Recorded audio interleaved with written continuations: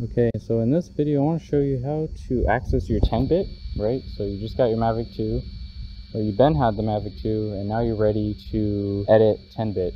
So what 10-bit is a bigger color profile than 8-bit. There's more colors available in the red, blues, and greens. It's also HDR. Okay, so I want to show you how to access that 10-bit HDR.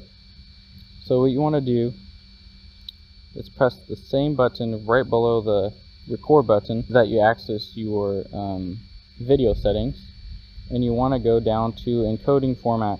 So first you have to change it to H.264 to H.265. This will make your file size smaller. It uses a whole different type of format. So we're going to use H.265. You have to note that some computers don't allow you to edit in this format.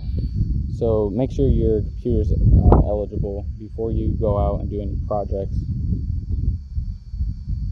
Then you want to go to color, and right now it's at none. So you want to go to D-Log M. And so D-Log M is it's going to make the video very flat.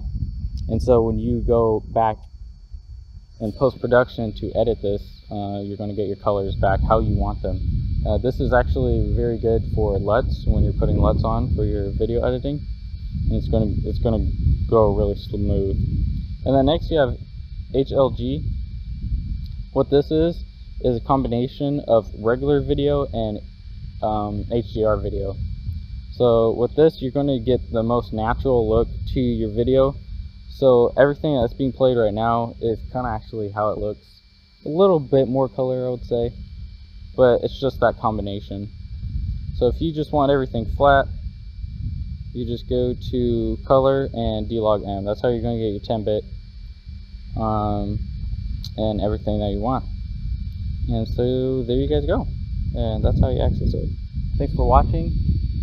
If you guys have any questions, please leave in the comments. I would really like to know, and subscribe.